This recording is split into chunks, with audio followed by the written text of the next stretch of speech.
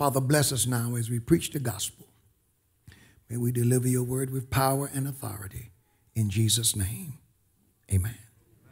Reasons to stay in the kingdom. Reasons. When you read the book of 2 Peter, by the time he penned this book, and there's been in theological circles debates as to whether or not the Apostle Peter himself wrote 2 Peter. Some argue that due to certain things that he mentioned, that the dating wouldn't necessarily line up with his lifespan. Peter was martyred, it is believed, somewhere approximately in 68 AD. Some believe that perhaps a student of his, which was a common thing during that time, wrote a book and out of honor to him assigned his name to it. But I believe, as I have studied, that 2 Peter was indeed written by the Apostle Peter himself. Interesting little note that the book of 2 Peter was the last book in the New Testament to be canonized. The dispute delayed its canonization. And it's just a jewel that God prevailed, and that this gem of a book was included in Scripture. By the time he writes this book, he's old.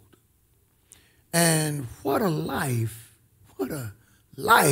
this man has lived. It'd be easy to envy the life of the Apostle Peter as a fisherman by trade, young Jewish man, businessman.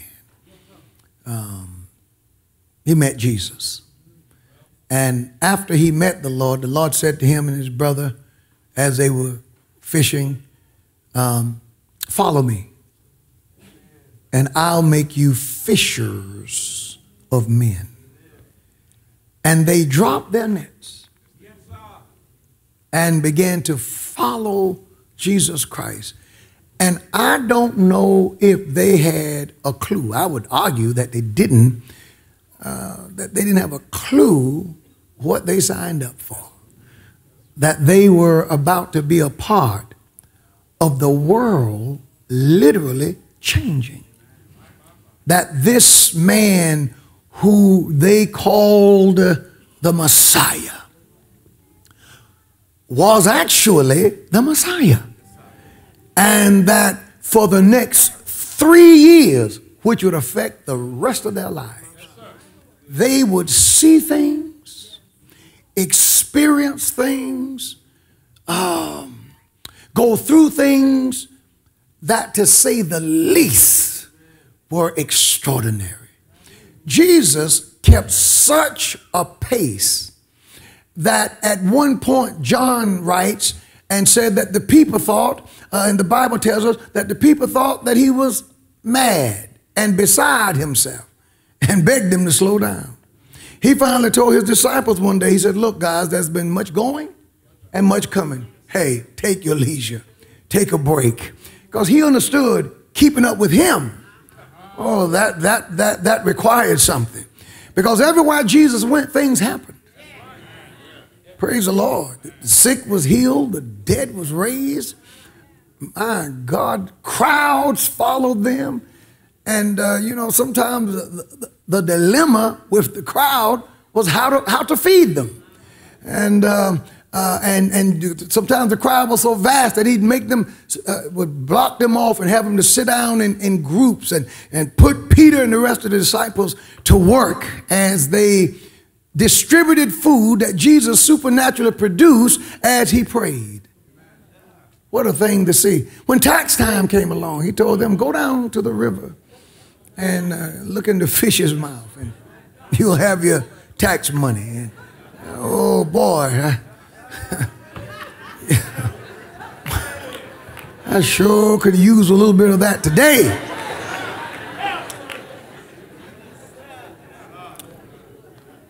But on the other hand, we've just experienced the largest tax cut in perhaps the U.S. history, and that's a wonderful thing. Amen. If you're not clapping now, you'll clap when you get more money. More of your money is coming back. I know it's dubbed a rich man's tax cut, but you'll see. And I thank God for that. I mean, they saw demons cast out. Keep in mind, Peter was a fisherman. He was not a priest. He was not a rabbi. He hadn't been to rabbinical school. He wasn't trained that way. He was trained to be a businessman. And yet he saw the kingdom of God and the kingdom of Satan clash. He was there when Jesus stood and preached and said, a man cannot bind another man's house, cannot come into another man's house and take over except you bind the strong man first. And Jesus declared, I've stepped into the devil's house and I have bound him. He witnessed men with withered hands, with a withered hand be restored. And Jesus healed and visited Peter's mother-in-law and set foot in her house. They walked with him, and one day when our Lord knew he was just a few months from the cross, he stopped his disciples and said to them, took them to a place called Caesarea Philippi, Caesar's town, Philippi. And where he stood, it's interesting, he stood with the backdrop from where he was standing was the city of Caesarea Philippi. And Caesarea Philippi was a beautiful, glimmering city filled with magnificent statues and images to false gods. So with all these beautiful statues of false gods in the background, he looks at his disciples and says, whom do men say that I am? And they answered, and they all got it wrong. People saying that you're Jeremiah, you're Elijah, you're one of the prophets. And then Jesus looked at them and said, well, who do you say that I am? And it was Peter who spoke up and said, thou art the Christ, Son of the living God. And he received a tremendous commendation and blessing from the Lord. The Lord says, blessed art thou, Simon, son of Jonah, for flesh and blood have not revealed this unto you, but my Father which is in heaven. And I say unto you that your name is Peter, but Simon, but I call you Peter. I call you a rock, and upon this rock, you're going from being a little stone to a big stone. Upon this rock I will build my church, and the gates of hell will not prevail against it. Peter had tremendous highs and he had lows. One of his big problems was he was talkative. And at times he would speak out of turn and would get rebuked for it. I mean, he just grabbed Jesus one day. The Lord says, I'm going to Jerusalem and they're going to kill me. Peter grabbed him and said, no way. That's not going to happen. Jesus said, looked at Peter and said, get thee behind me, Satan. For thou sayest not the things that be of God, but the things that be of man. Yeah. A very low place for Peter was when he denied the Lord. He got overconfident. The Lord was teaching them and says, it's written tonight they're going to smite the shepherd and the sheep are going to scatter. The rest of the disciples listened. Peter said, Lord, not me. I'll die with you before I leave you. Jesus looked at him and said, you know what? Before the cock crows tonight, you're going to deny me 3 times. And it happened. You remember Peter when Jesus wanted to wash the disciples' feet? And which, you know, no, you know, Peter was a man. He was a man's man. He was a man. And no Jewish male would wash another man's feet, nor would any Jewish male allow a Jew to wash his feet. That was the work of a slave. So Peter was actually honoring the Lord and said, oh no, you're not going to wash my feet. And the Lord said, well, if I wash thee not, you have no place in me. I won't have anything to do with you. Peter says, well, don't just wash my feet, but wash my head, wash my body, wash me. The Lord said, no, the feet will do. He was a colorful man, the Apostle Peter. And he had a streak in him. Asked the high priest. The high priest crossed Jesus the wrong way. Peter cut his ear off. Peter was aiming for his throat, but he got his ear. And Jesus told Peter, put the sword away. He that lives by the sword is going to die by it. And picked up the high priest's ear, put it on his head, healed the man. Come on, Peter, with help like you, you're making me have to work harder. Yeah, he was quite a man. But by the writing of this text, he's an old man. And due to some things that I'm going to show you in Scripture, he knew that death for him was imminent. God bless Dr. Robert Foster. He did a tremendous job this morning.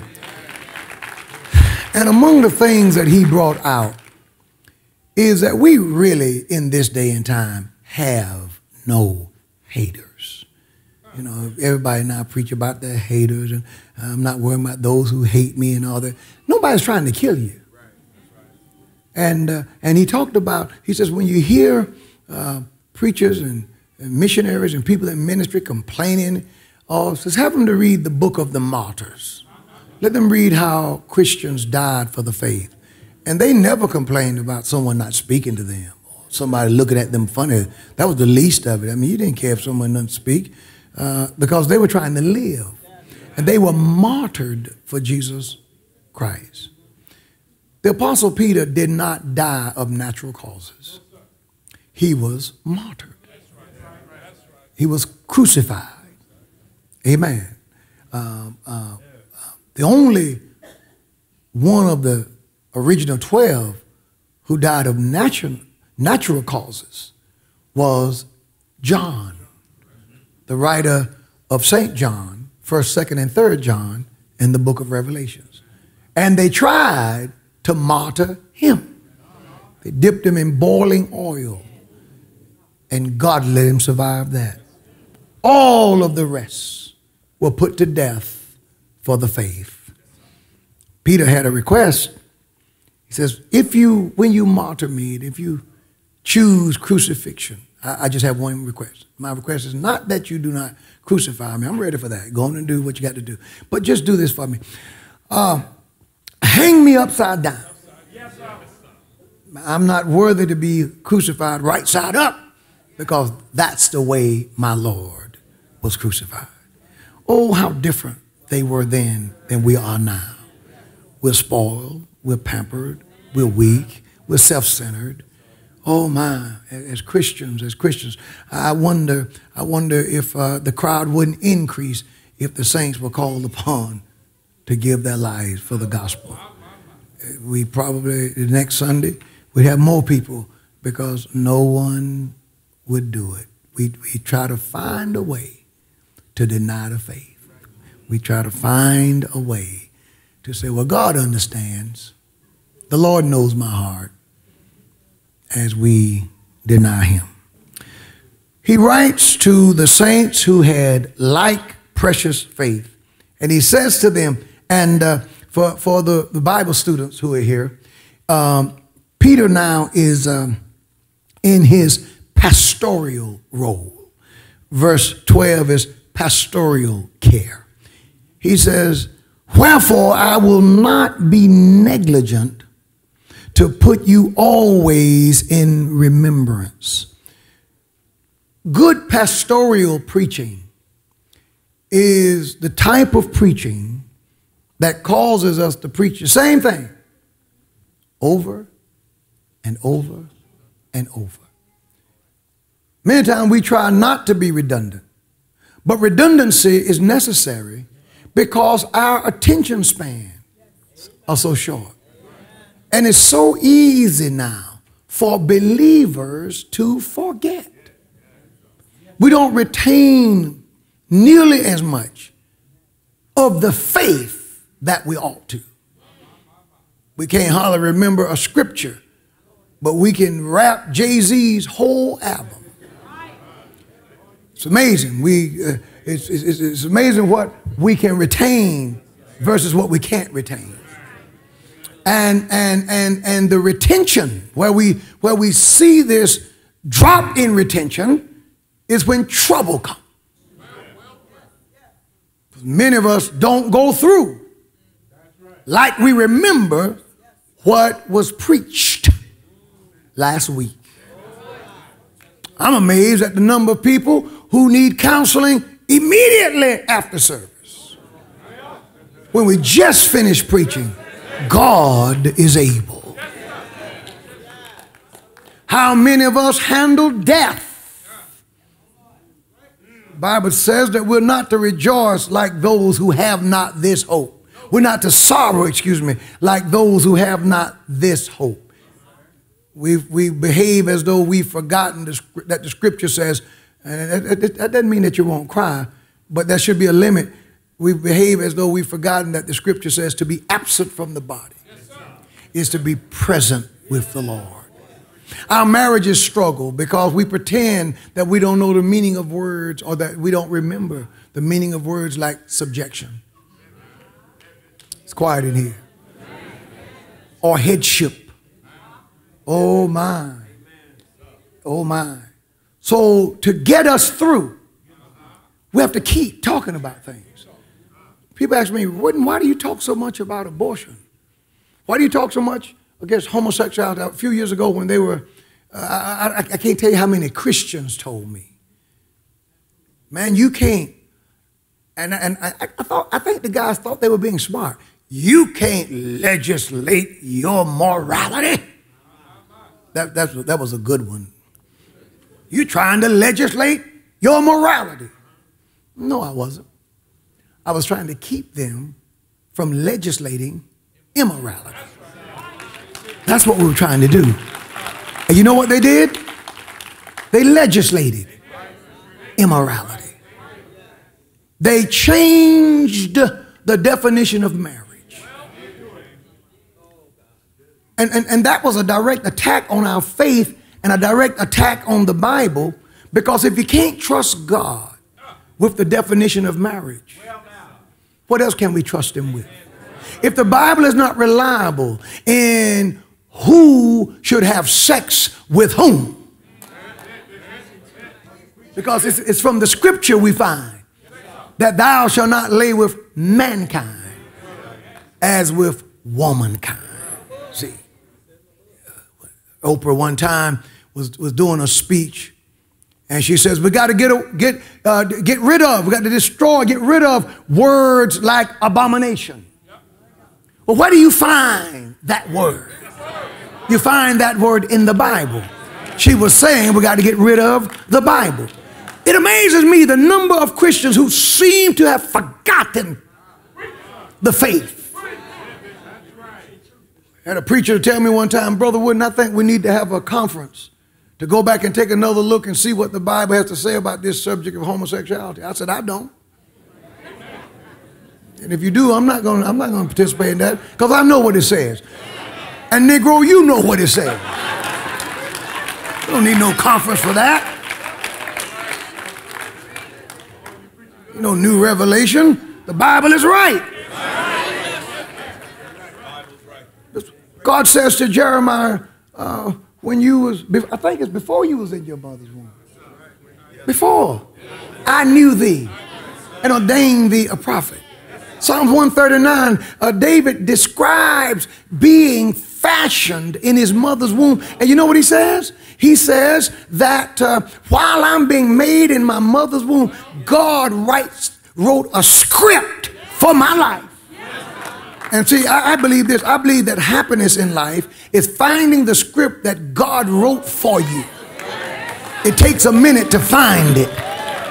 Find the script where he wrote out all of your members and said, now this is what I want you to be in. Here's what I want you to do. And look how we interrupt that with a procedure that's called abortion. And there are Christians who are silent on this.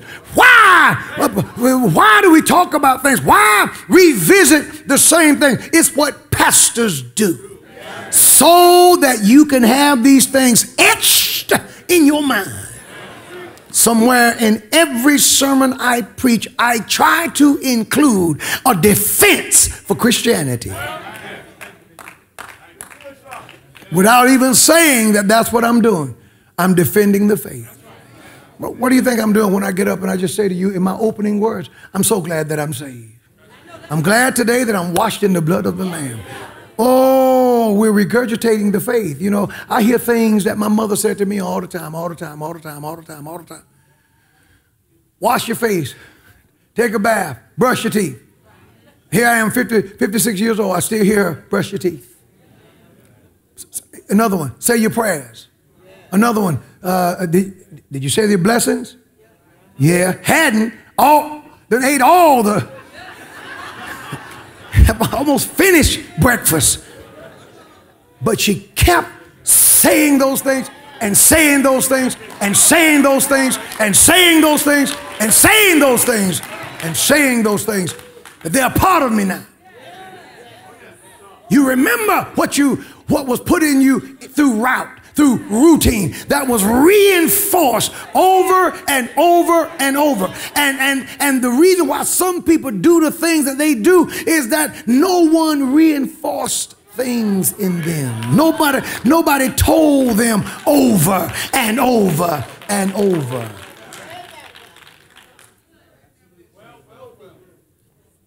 It's needed in this day and time in which we live. So he says to them, I will not be negligent. I'm going to preach fast now.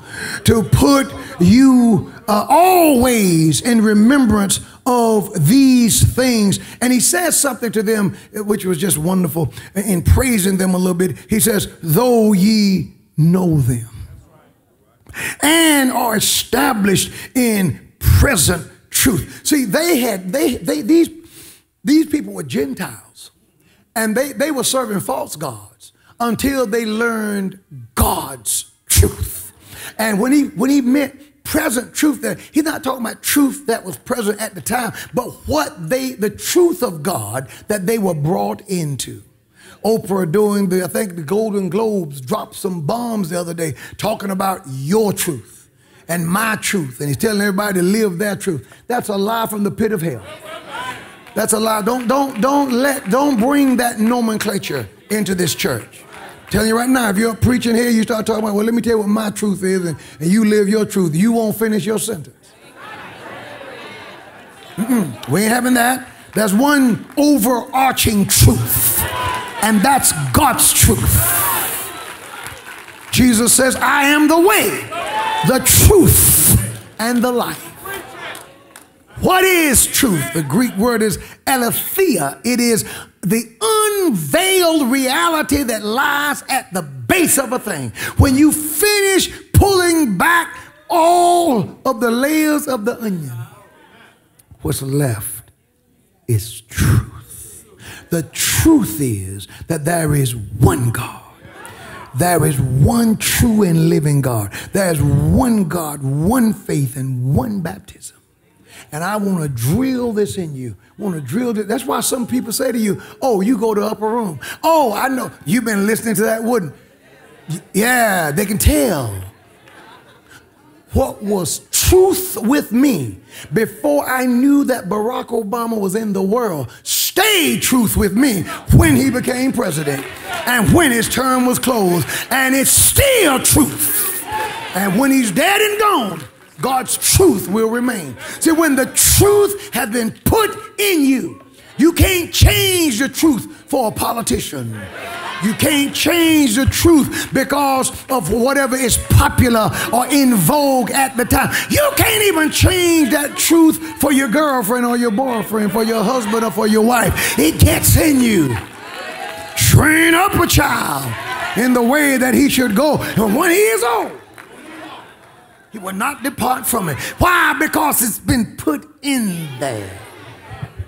It's no longer what you do, it's who you are.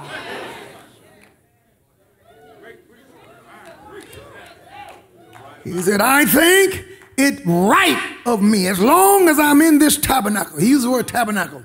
Bear with me just for a few minutes. Tabernacle, interesting word. He brings up the image of the tabernacle in the wilderness before Solomon built the temple in the promised land. The tabernacle was transferable. You could set it up and you could take it down. Move from one place to another. He calls his human body, he calls himself, his body, that which houses his born-again spirit, a tent, a tabernacle that will soon be taken down. It says, as long as I'm in this tabernacle, I'm going to stir you. And notice this, upper room. Notice this, those who are listening. He's not going to stir them by new stuff. You know, everybody now, you all, listen, stop being so taken by the new style, the new preacher, the new way. I don't go to a traditional church. We don't go to, we're in this new movement. We're not into that old. Dr. Foster brought out a wonderful thing as he was showing the things about yoga. And he showed all the different moves that, some of y'all been doing, getting them demons in you. He pointed out something. He said, when it's time to go to the yoga class, folk have no problem dressing for yoga. But when it's time to attend church, when it's time to go to the house of the Lord, it seems like now it's a problem. And everybody now is so geared to hear something new. Oh, I don't go there anymore because, honey child, we graduated from that. Well, Peter said, I'm going to take you right back to what you graduated from. And I'm going to remind you over and over and over. Because one thing he knew was he's going to leave them. He knew that persecution was ahead. Life has to be lived. And you don't know what's around the corner.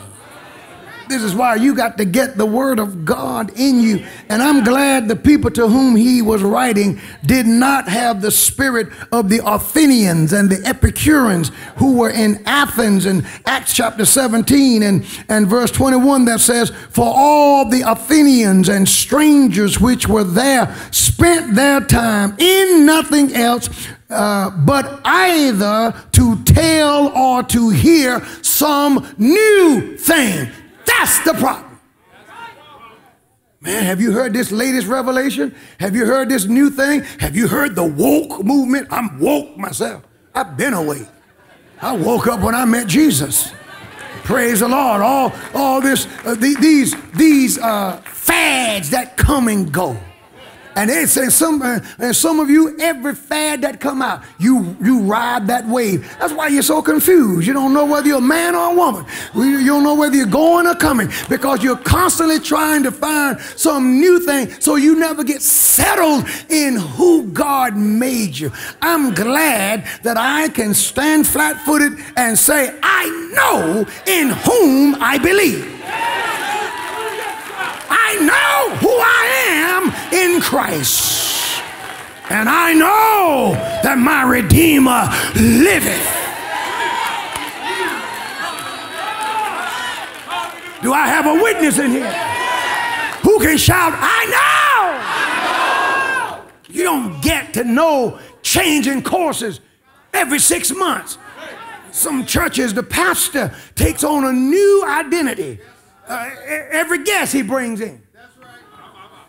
whatever the latest fad. They watch CNN, TBN all day and wait to see what the rest of them are talking about, and like you don't watch TBN. So then here they come with a new revelation, and you're sitting there saying, yeah, we were watching Kenny Copeland too. Yeah, we saw T.D. Jakes. We were watching them. Let me tell you something. I don't watch those guys. Anything that you ever hear us preach, that's the same. Had to have been God.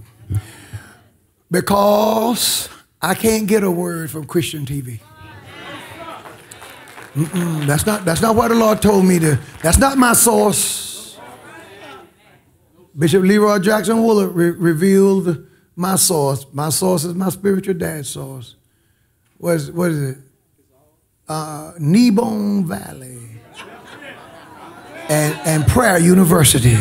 You got to get on your knees and seek the Lord and let God tell you what's next.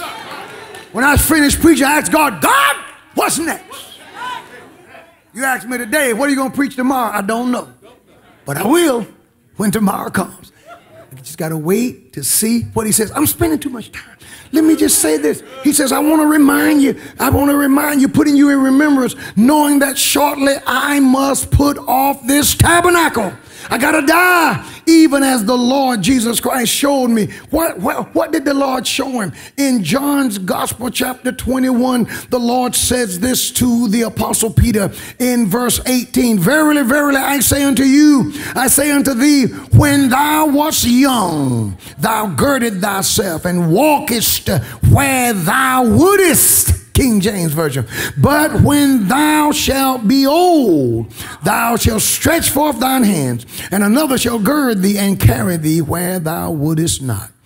Verse 19, this he spake, signifying by what death he should glorify God. Not what death he should die, but by what death he should glorify God. That is, in his death. And when he had spoken this, he said unto him, follow me. Now, the good news was that Jesus told, and Peter was a young man at this point when the Lord said this to him. The good news was that he was going to get old. If Jesus says, when thou get old, this is going to happen, it means you're going to live to get old. So praise the Lord. He says, but as a young man, you're going to have your strength and your vigor, and you'll be able to go where you want, do what I've given you to do. Amen. You got your health and strength. But the day will come when that will be gone. And you'll be an old man. And others are going to grab you and take you where you wouldest not. They're going to take you to a cross to be crucified. And he says, in your death, you're going to glorify me. Well, the Apostle Peter saw it coming. Hallelujah. And so he says to the saints, moreover, I will endeavor that you may be able, after my decease, to have these things always in remembrance. Now the things, let me preach to you now. The things that he's representing, notice how he represents it. He says, there is something that I want you to be able to have in your remembrance that you can consult, that you can, information that you can go back to over and over and over, even after I'm gone.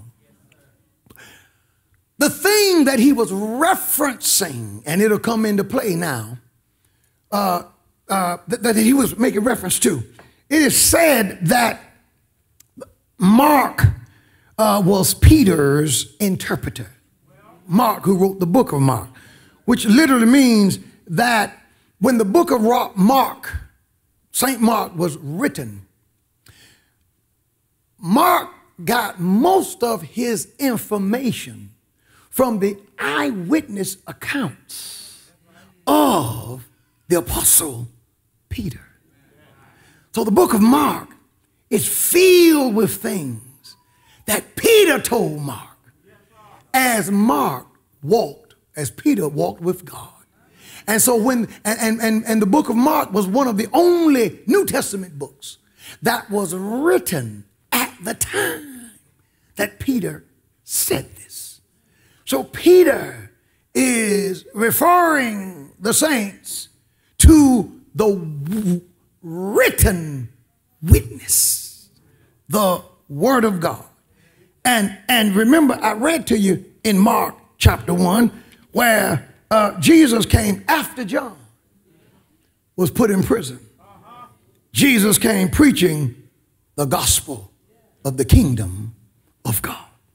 So what he's doing is inspiring them and telling them where they can go to read and study information that will keep them pressing their way into God's kingdom. Are you following me?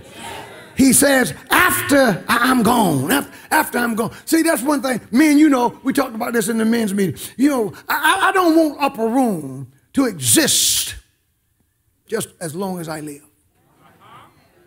I'm working hard to set this ministry up. Now, I pray that I live a long time. But so that when I'm gone, it can keep going. One of the greatest testimonies to James Henry Turner is that we exist today. 30 plus years after he passed away, the church marches on. When you love the Lord, you want the things that God has wrought in you to continue in people. I want my son, I want my daughter to serve the Lord. When I pray that if we live a normal lifespan, they will put my body in the grave. It would disappoint me. It would make me turn over in my grave if after I'm gone, they walk away from Jesus. After I'm gone, they don't serve the Lord. I'd be highly disappointed if my grandbabies turned out to be Buddhists or Muslims or Hindus or anything other than Christians. Somebody shout, when I'm gone. See, when I'm gone, I want my family. And I want you. You wouldn't honor me if God took me today. And then your response is, well, I don't know what kind of God would do that. What kind of God? I'll tell you what kind of God. A God who decided to take me from labor to reward. A God who decided to let me see him face to face. A God who decided to let me drink from the crystal fountain that shall never run dry. I tell you what you better do. You better come go with me. Somebody shout something in here. Don't you give up on Jesus. Peter wasn't just concerned about the welfare of the saints while he was living, but he says, when I'm gone, at my decease. I want to leave this thing where you can refer back to it and remember over and over. And then he begins to defend the word of God. You know, there have been so many, I got to hurry up, but yeah, I love this stuff. There have been so many who have tried to cast doubt on the authority of the scriptures. But let me give you just 6 facts. I could give you 60, but I want to give you 6. Fact number 1, the Bible stakes its own authority on its claim to be the word of God. If it lies at this point, it is altogether worthless. The Bible tells us that it is the word of God. The Bible, fact number 2, the Bible at no point contradicts itself. Scripture is internally consistent. Number 3, the Bible's batting average for predicting future events, what we call prophecy. You know what the batting average of the Bible is?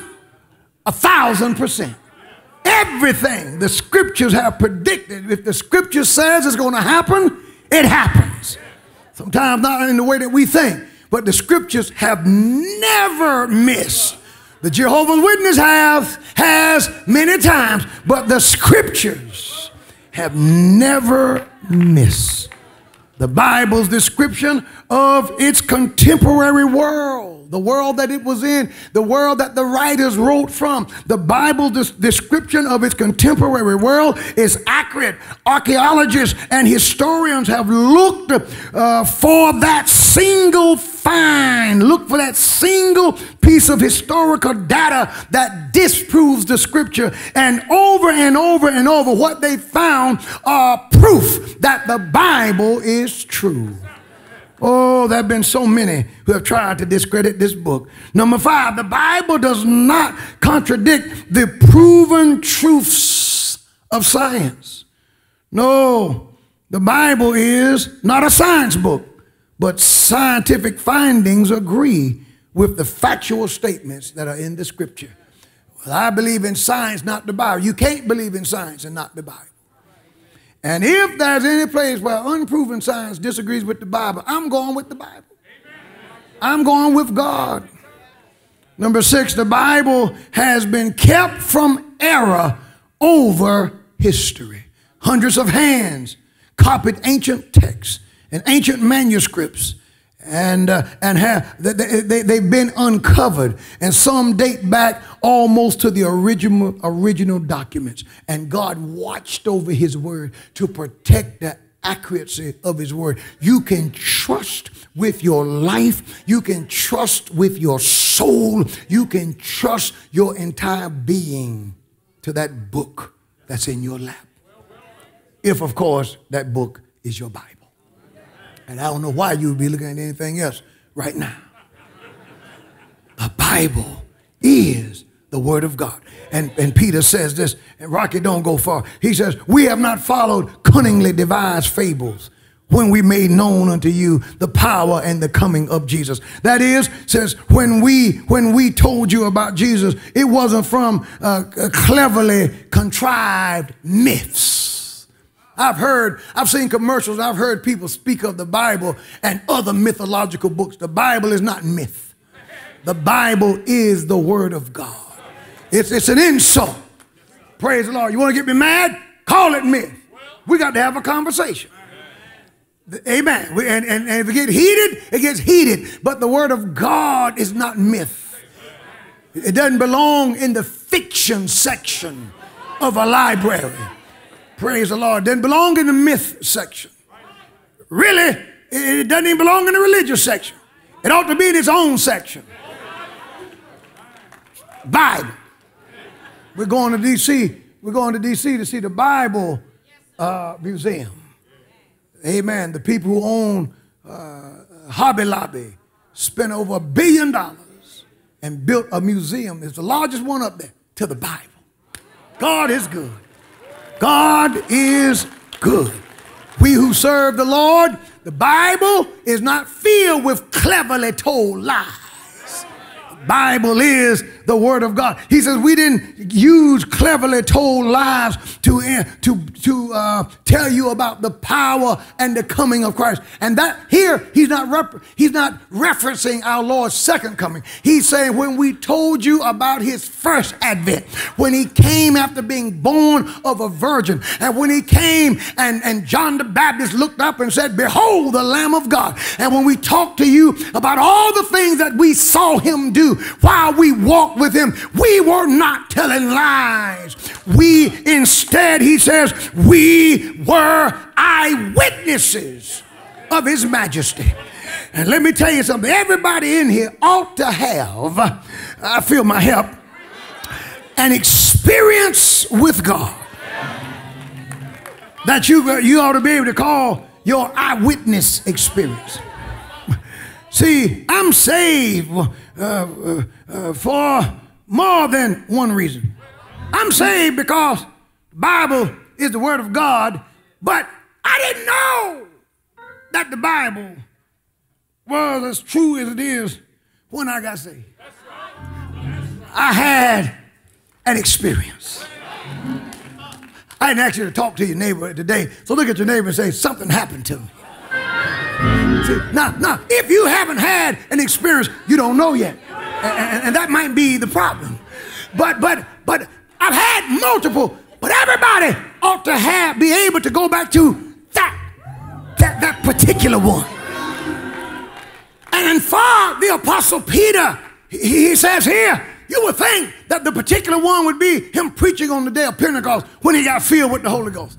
Or Jesus saying to him, follow me and I'll make you fishers of men. Or all of the things that we've mentioned before. But what he brings up in John's Gospel chapter 9 is an experience that took place 920 feet above sea level. Oh my God, on Mount Hermon. Yes, sir. Peter, James, and John went with Jesus up on Mount Hermon and got up there. Jesus looked to make sure that the coast was clear. And Peter, James, and John standing over there. And Peter said that after he got up there, he told Mark about it. Mark writes about it in chapter 9. He said that Jesus began to transfigure. In other words, all of that glory that he had in himself, that he'd been holding in, he got up on Mount Hermon and began to just let the glory out. Mark describes it this way. In Mark 9:3, it says his raiment became shining and exceeding white as snow, and as no fuller on earth can whiten them. He said his clothes got so white that a dry cleaner couldn't whiten it. It was the whitest thing and the brightest thing, and the Bible says it began to shine like the sun. And they looked again, and there was Moses and Elijah over there with Jesus Christ. And Peter said, he should have stayed quiet. He said, should we build 3 tabernacles?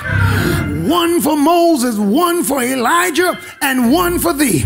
And he said that he heard a voice from heaven speak from glory and said, this is my beloved Son.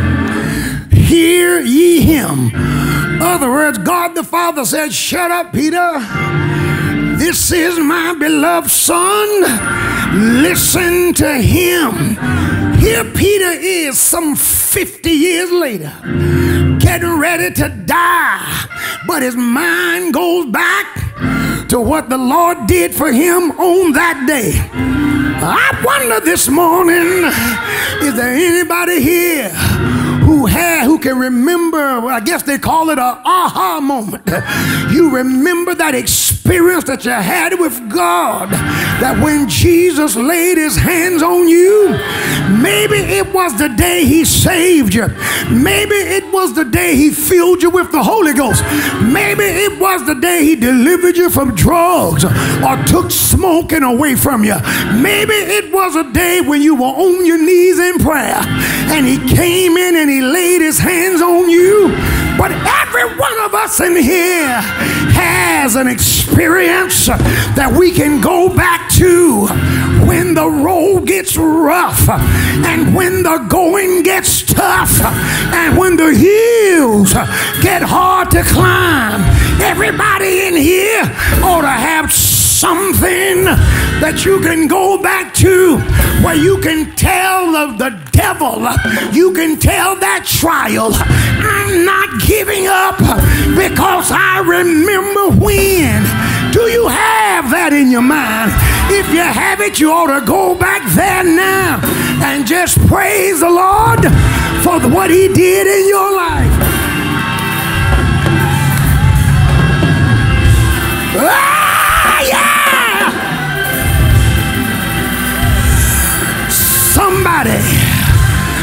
Somebody wrote about their experience. They said, I was shackled by a heavy burden beneath the load of sin and shame. But then the hand of Jesus, he touched me, and now I'm no longer the same. He touched me. He touched me, and the joy that flooded my soul. Do you know what I'm talking about? Something happened, and now the Lord touched me, and he made me whole. Somebody praise him in here if you've been touched.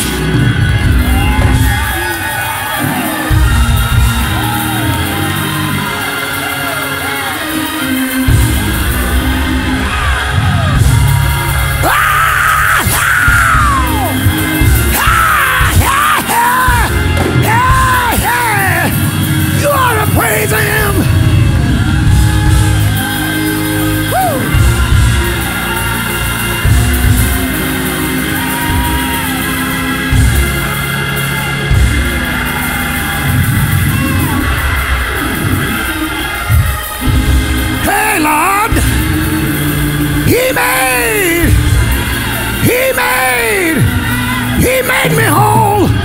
That's why I say, get out of here, Muslim. Get out of here, Jehovah's Witness. Get out of here, Hindu. Get out of here, Buddhist. Get out of here, LGBTQ and all the rest of them.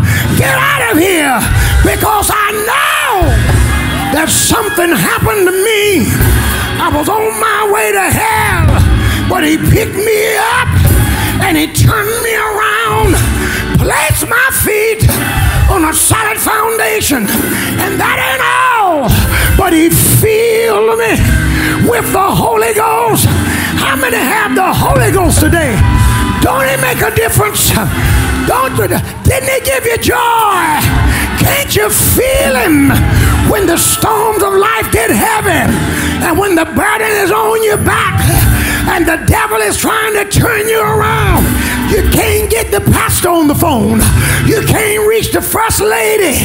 You can't reach the district missionary. But you let your mind roll back to the day, to the hour when the Lord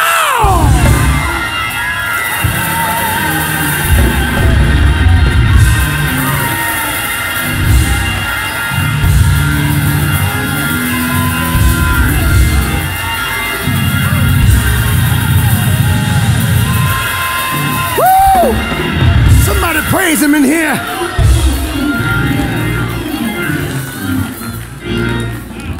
I think about the temple. I think about the temple. I was a child when I got saved. I was 16. Temple Church of God in Christ on Stewart Street. Sometimes when I'm going through, I just think about that place. I love all of this. I think about that little church. Every now and again, I say to myself, it was in my childhood. It was many years ago when the power of the Holy Ghost I was filled. Oh yeah. And that old country wagon over the rocks and a reel.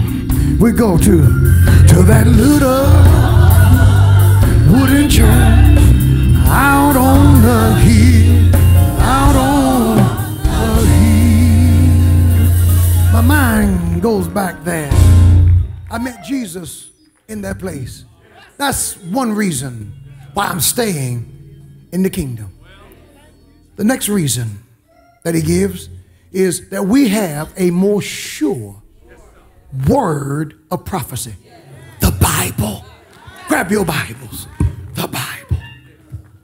We have this. We have this. We have this. We have this. And he says in the text, and you do well. You do well if you take heed to it. It's like the Bible is? The Bible is like a light that shines in a dark place. The world is dark and wicked and mean and ugly. The Bible shines the light. The Bible lights it up. People are confused until they turn to the Bible.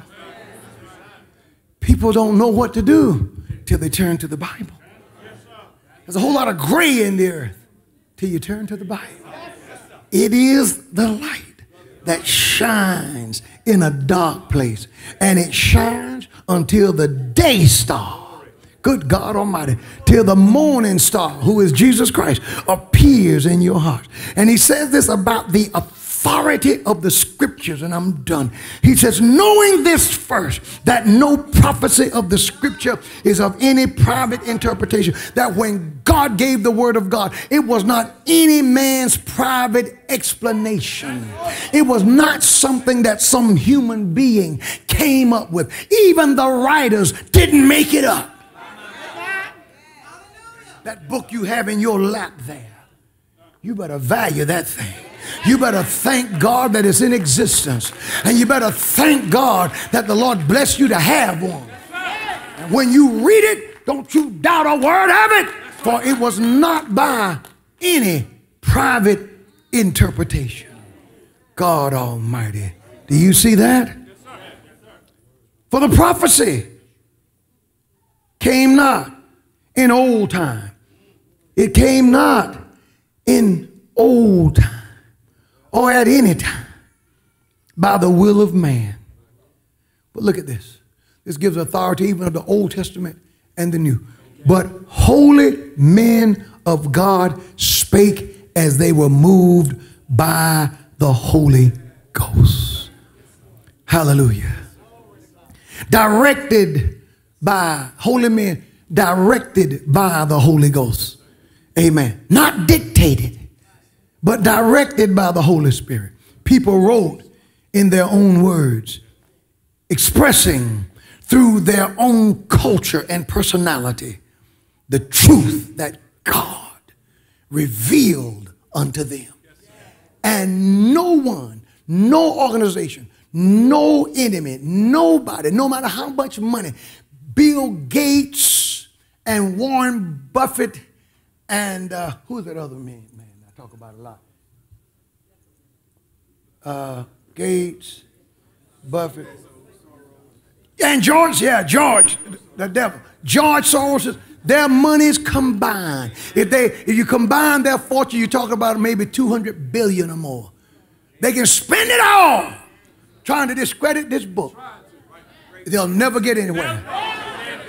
If you are crazy enough to let some fad take you away from Christianity, and there you go following the Zulu crowd, let me tell you something. The church will still keep marching on.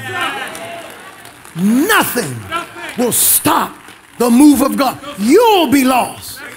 You'll be out of place. I tried to talk to a young man. He wouldn't listen. Since he's been gone, God have done glorious things as he's pursuing a cult. I've seen healings. I've seen deliverances. Young men, I've seen God move with power and authority while he has his wife, his children, his family out there in darkness, missing out on a move of God. There's not a person in here who can stop the scriptures. If I quit today, it won't put a dent in the scriptures. God's word will forever stand. He gives two reasons. He gives two reasons to stay in this gospel of the kingdom that Mark wrote about, that Peter dictated to him. Number one, personal experience. I was an eyewitness. I was there. I was there. On the Mount of Transfiguration, I saw it myself. And I heard the voice speak from heaven. And you can't tell me any different because I was there. And the second reason, the Word of God. The Word of God. The Word of God. There is no reason for you to crack under any pressure. There's no reason for you to give in to any trial. There's no reason for you to give up on God. As humans, we stumble and fall. As humans, we fall short. But let me tell you something. Don't you ever leave Jesus. And you thank God. You thank God for holiness. You thank God that you're in a church. Well, you know, sometimes I feel like all I'm hearing is the same old, same old. Shout, because that's the way you remember it. That's the way you remember it. That's the way it becomes a part of you. Pastor, I want to go into something. No, I'm going to keep you with the fundamentals. That's what makes the Patriots and teams like that better. They go back to the drawing board. They don't come with a whole lot of new stuff. Drawing board. Some of these teams tell you what we're going to do. Back in the day with Jordan and the Bulls, or Bird and the Celtics, and there's a few seconds left. Here's the play. Get a ball to Bird and move out the way. And everybody knew what was coming. Give Jordan the ball and clear the way. And the opposing team knew what the play was. It says, and now that you know where it is, stop it. Yes, Satan, you've read Psalms 23. You've read them all. But after having read them When you see the saint come armed with the word of God, see if you can stop us. You can't, because greater is he that is in us than he that is in the world.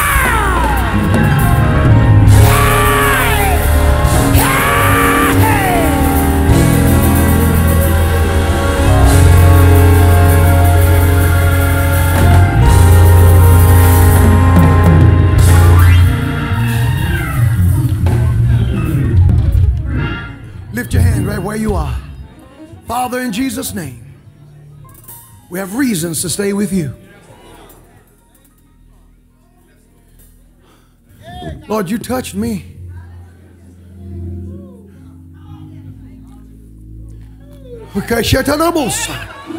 Somebody saying, Pastor, but I've forgotten mine.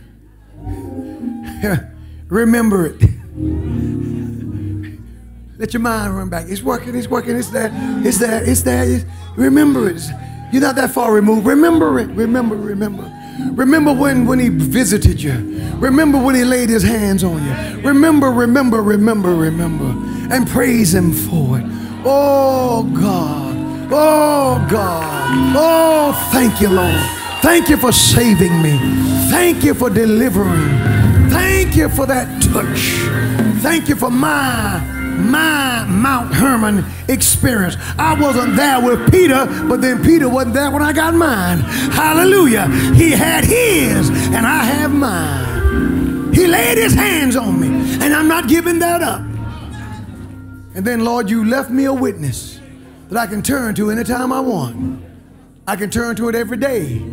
I can turn to it every hour. Oh, it's the Word of God. And I thank you for the Bible. And right now, Lord, I renew my commitment, and I renew my faith, and I renew my love in the Word of God. Hallelujah. Your Word is a lamp unto my feet, a light to my pathway. Thank you, Lord. Thank you, Lord. Thank you, Lord. Now, Father, we praise you, and we give you all of the glory. We give you all of the honor. We give you all of the praise. In Jesus' name. There may be someone here today who have never had an experience with the God of the Bible. When you hear people say, the Lord touched me, you don't know what that's like. When you say the Lord visited me, hear people say the Lord visited me, or the Lord made a way, or the Lord did this, or the Lord did that. You haven't experienced him personally. And see, this is not religion now. This is not an ecclesiastical thing. It's a personal thing. He changed me. I didn't change when I got saved. He changed me. Then I began to go along with that. But it wasn't my doing. It was his doing. He initiates the change. Then you go with the change that he has initiated. If there's someone here today who want that change, you want the Lord to save you. You want the Lord to forgive you of your sins. You want his grace. We will give you a moment to come, and we will pray with you. And the Lord Jesus will save you from your sins. Hallelujah. Hallelujah. He'll change your life. He changed my life. Oh my God. And the funny thing about my salvation is where I got saved at, Mother, I had walked past that church 100 times. Because sometime after school, when I didn't catch the bus, going to do mischief, I'd have to walk from Rockham Junior High and walk right past the temple. And I would go by there during the day, and I would always think, this church is never open. Because it was around 3 o'clock in the afternoon. Had no idea. In that little white building, my whole life would change. What a mighty God. What a mighty God. Father, now we just thank you. We thank you for everything, Lord. Thank you for saving us. Thank you for your keeping power. In Jesus' name. Lord, we have reasons to stay in the kingdom. We are pressers. In Jesus' name. Amen. Everybody who's born again, clap your hands. Woo! What a mighty God. What a mighty God. Yeah! Yeah! Yeah!